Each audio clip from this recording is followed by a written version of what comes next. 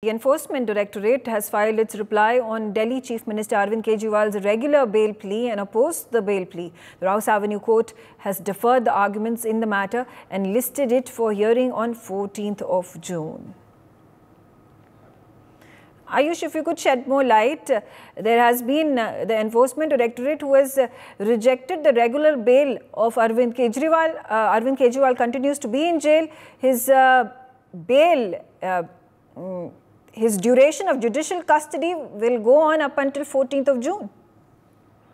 Well, yes, in the ongoing excise policy money laundering case, the Enforcement Directorate has filed its reply opposing the regular bail plea submitted by Delhi CM Arvind Kejriwal. And this legal battle stems from allegations of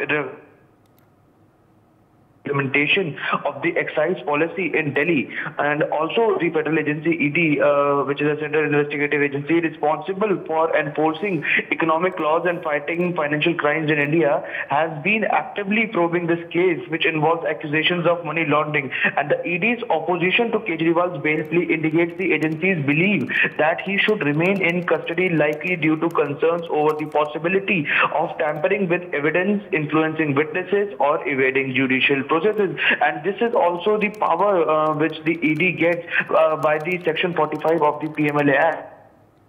Okay, all right. The Rouse Avenue Court, a special court in Delhi that deals with the cases pertaining to corruption and other economic offences, has decided to defer the arguments on this matter. And the biggest development, of course, is that the court has scheduled the next hearing for June 14, giving all parties additional time to prepare their arguments and present further evidence on court arguments. Over to you.